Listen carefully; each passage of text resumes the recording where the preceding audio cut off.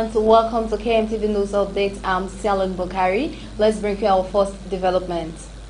Two presidential candidates in Female Journalists Association of Liberia elections, Seattle Scott Johnson and Lisa Dassey, have strongly frowned on hate messages and personal attacks that have so far overshadowed the ongoing debate process. According to them, it is about time that their supporters focus on the issues at hand and ensure they make the right decision necessary for the betterment of the association. Let's put Fija first and desist from bitter and negative propaganda. Both Lisa and Seattle caution Fija's members. On their platform, according to incumbent Seattle Scott Johnson, she will prioritize capacity building, visibility of Fija, membership welfare, equal opportunity, and empowerment of members, among others. As for candidate Lisa T. Dassey, she stressed that it is about time for a new face to take over Fija and carry it to an appreciable level than what it is today, and she is the best choice to make that happen. The chairman of the Council of Patriots, Heron Costad, has disclosed that all is set and ready to stage the December 30 protest.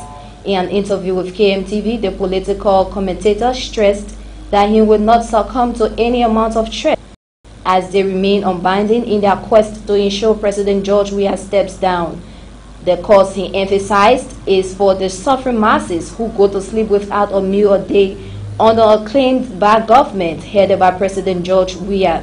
According to him, he does not need a permit from government to organize a protest, though the government has recently instructed that all those seeking to stage a protest must obtain a permit from the Justice Ministry before the execution of said exercise, something Costa noted is not constitutional.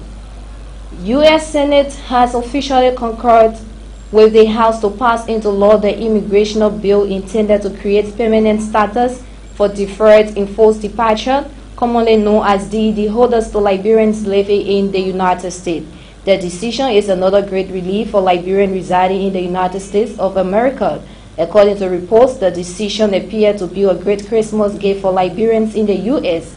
who just could not up to press time, had their joy as praises and appreciation is now the order of the day.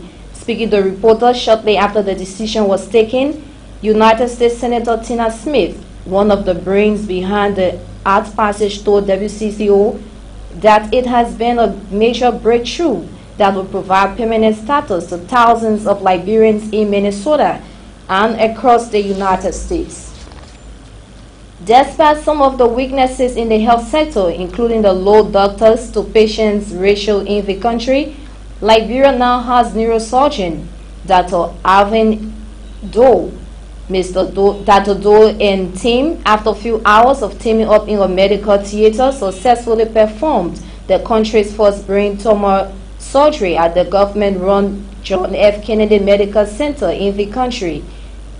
Over the years, the past and present government has been training specialized doctors to cater to the growing wave of illness in the country because most Liberians are unable to seek medical treatment abroad. With such news, the effort by Dr. Doe, many Liberians, including officials of the Liberia government, are overwhelmed. And motivational speaker Reverend Luther Tappe has officially joined the opposition Unity Party Tuesday. At his welcoming ceremony in Congo Town, the new Unity partisan promised to bring political light to the country, noting that the time for him to sit on the fence is over. I've come today to let the people of Liberia know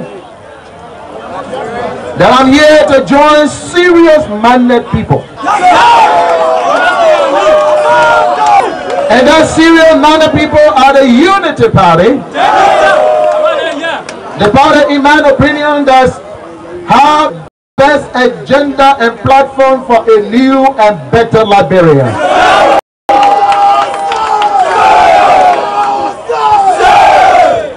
That is no secret that the progress or the retrogression of any nation depends largely on those in the political shows. The political machinery drives the economic agenda of any nation. I've come to see with great conviction that when politics is done well, the benefit for the nation is immense and far-reaching.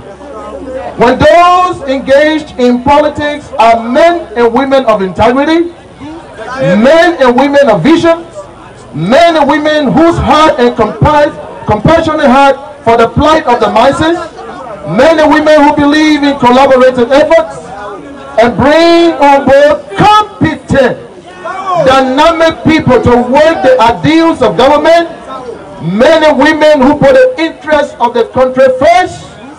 When that happens, we have development. When that happens, we have improved infrastructure. When that happens, we have stable and dynamic economy. When that happens, we have a fair and impartial judiciary system.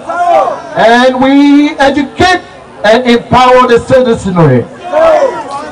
What I have envisaged for Liberia is that we're no longer going to sit on the fence and allow all kind of people to destroy our country.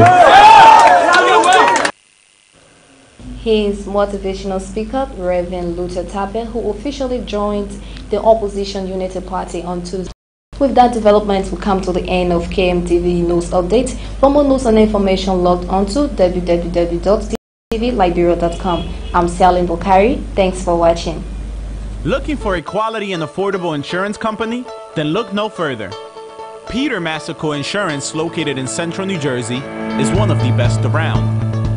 Peter Massaco Insurance specializes in homeowners insurance, auto insurance, life insurance, business insurance, and many more. We even offer a free financial planning consultation. We partner with over 20 top-rated companies to make sure we provide affordable prices to our clients. We have a full bilingual staff to fit your needs as well. Let Peter Massaco Insurance help you today.